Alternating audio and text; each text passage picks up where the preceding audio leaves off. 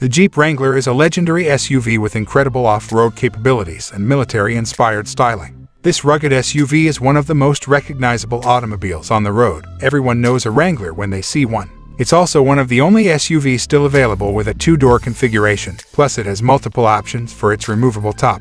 Although the Wrangler is a capable off-roader, it has some nice creature comforts and modern tech features that make it suitable for the daily drive. Its closest rival is the recently resurrected Ford Bronco, another modern take on a classic SUV with impressive off-road chops to match its rugged appearance. So today in this video we're gonna touch many features of this amazing American beast, so be attention and don't waste and skip any sec of this review, and don't forget to hit like button down below. And now let's go. Driving. There's no doubt the Wrangler is a beast when it comes to off-road prowess. That's especially the case with the Rubicon trim and its 33 inches tires and lockable differentials. But everyday steering and handling suffer because of the traditional body-on-frame construction, solid axle suspension, and old-school steering. The brake pedal travel is long, which is great for modulation off-road but not ideal for everyday driving. The 3.6-liter V6 is stout and makes plenty of power. Our four-door Sahara test Wrangler scooted to 60 miles per hour in a respectable 7.6 seconds. The 8-speed automatic transmission shifts smoothly and always seems to be in the right gear. For better or worse, driving the Jeep Wrangler isn't like driving an ordinary SUV from the modern era. When driving on the street, the handling is a bit cumbersome, and the ride can be harsh on rough roads. That's because of its traditional, truck-like body-on-frame construction. That being said, the current JL generation is the most road-friendly Wrangler to date. What the Wrangler lacks in on-road refinement, it more than makes up for in off-road capability. No matter which configuration you choose, every Jeep Wrangler is a stellar off-roader. The Wrangler is an off-road all-star, thanks to its generous ride height, favorable approach, departure, and breakover angles, and standard four-wheel drive. The serious off-road enthusiast will want the Wrangler Rubicon. The Rubicon model benefits from a unique suspension with an electronic sway bar disconnect, the Rocktrack 4-to-1 low-range 4WD system, and 33 inches all-terrain tires, making it up for any adventure. Generally speaking, the Wrangler remains a bit of a bear to handle. The steering is slow, and crosswinds cause it stray from its lane on the highway. Bumps and road imperfections are felt throughout your body, and the wind noise is quite tragic at higher speeds with the soft top. A hardtop isn't exactly serene either, and in general you'll find a Jeep Grand Cherokee or Toyota 4Runner to be way more comfortable and refined. Compared to the Bronco, well, that could actually be worse. On the other hand, the JL Wrangler is improved in all those areas compared to its predecessors, especially its steering, which is not only far sharper and reassuring than the vaguely spooky Wranglers of the past, but actually better than the 4Runners. This Jeep is definitely better than previous Wranglers for daily driving duty, but we still wouldn't recommend that someone purchase one for that sole purpose. Acceleration is perfectly adequate from the base V6 engines, and there's very little hunting and pecking as the automatic gearbox picks the proper ratio.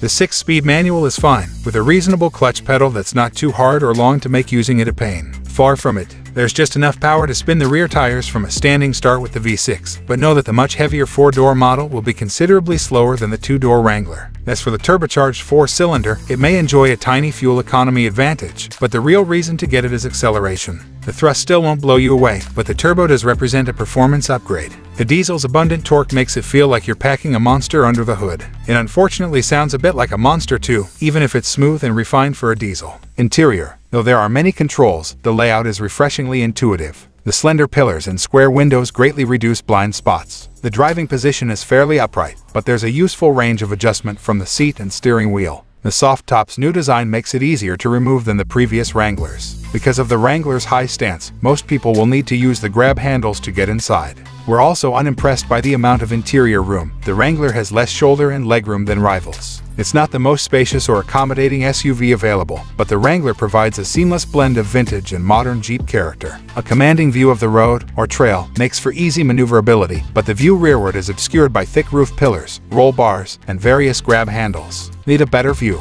Just pop the top and remove the doors. Seated close to the upright windshield, the driver and front seat passenger face a narrow, squared-off dashboard punctuated by round air vents and chunky switchgear for the climate control system, power windows, and infotainment.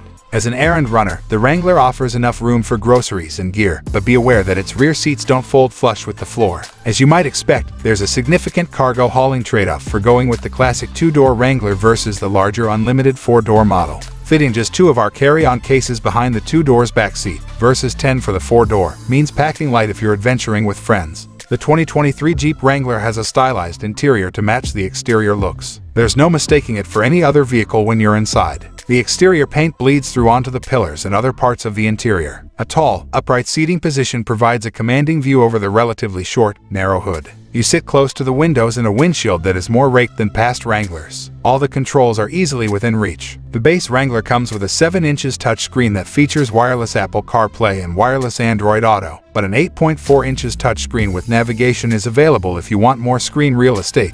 There's a disparity in materials depending on how you option it. A Sahara or Rubicon with all the leather boxes checked can start to feel half luxurious inside, while a base Sport is a plastic and rubber paradise. Regardless of trim, though, the Wrangler's interior is a very different place to be than most SUVs for sale today. Removal. There are multiple roof designs available, but all allow the Wrangler to be a convertible, albeit with varying degrees of difficulty. There are two Sunrider soft tops that differ in material but offer the same improved functionality over the previous generation Wrangler. They're still very noisy and have plastic windows. The optional 3-piece hardtop, available with black or body-colored pieces, improves security and visibility and quiets things down considerably. It also provides a pair of removable panels over the front seats, but they have to be stored someplace. You can also remove the rear quarter window panels, as you can with the Sunrider, for a freer flowing cabin while keeping the roof in place to prevent sunburns. If you're okay with the sun, though, there's another option, and it may be the best of both worlds. The Sky One Touch Power Roof is basically a giant cloth sunroof that provides the quickest and easiest way to let the air and sunshine in.